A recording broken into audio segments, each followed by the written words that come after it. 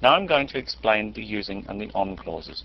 Note that the using and the on clauses apply only to the ANSI standard join format. They do not apply to the Oracle proprietary join format. The using and on clauses facilitate altering the automated matching of columns between tables when doing joins using the ANSI format. The first one I'm going to explain is the on clause. In order to explain it properly, I'm going to make a change to my schema.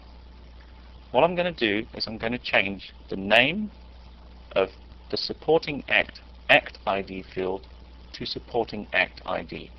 What I'm trying to do is I'm trying to make the names of the act ID different between the act and the supporting act table. You can do this by running a command such as this. And here is a description of the on clause. It says here that you use the on clause when joining two tables where the join column names are different. So originally, if this was called act ID, I would not need to worry about the on clause.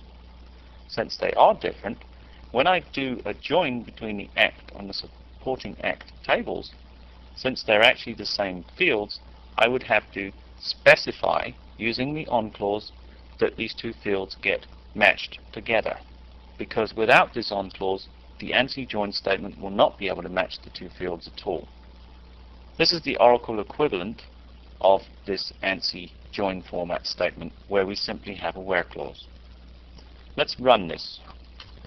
I'm back to my notepad. Let's execute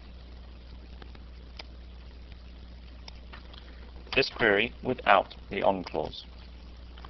So let's first of all describe supporting act. I can see that my field is no longer called act ID, but it's called supporting act ID. Let's paste this portion of the query in without the on clause. I get an error. Even if I change this and place the natural join keyword in here,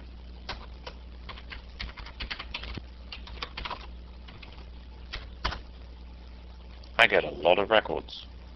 I got 424 rows. Let's count from act 53 from 53 times 8. Guess what I have?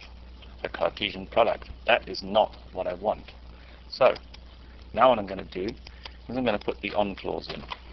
What happened was the natural join could not match on anything because it looks for column names that are the same. It didn't find them. It found act ID and supporting act ID. They're totally different.